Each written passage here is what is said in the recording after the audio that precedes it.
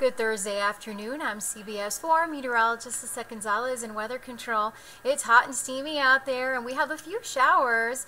Not too bad, though, as we look from our broad camera in Fort Lauderdale. A lot of sunshine, a few clouds, and there you see on the radar, we have to zoom in really close to show you. We have a tiny shower moving across Wilton Manors, heavier rain in Aventura, North Miami, and also through parts of downtown Miami, a few showers here and there. The sea breeze now moving in out of the southeast, 12 miles an hour, and temperatures are sizzling. 92 in Kendall, 91 Southwest Ranches, 92 in Marathon, upper 80s in Fort Lauderdale and in Miami, and highs will be right around 92 as we head into the afternoon. Later on, some storms may develop in spots that could produce some gusty downpours, so still keep the umbrella close.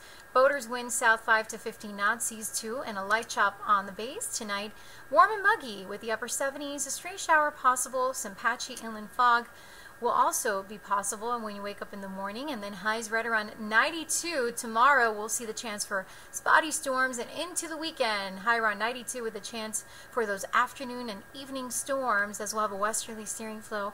Next Wednesday, Broward school students head back to school and it'll be a hot one, 91 degrees. Stay tuned to CBS 4 News and stay connected to CBSMiami.com for all your weather updates.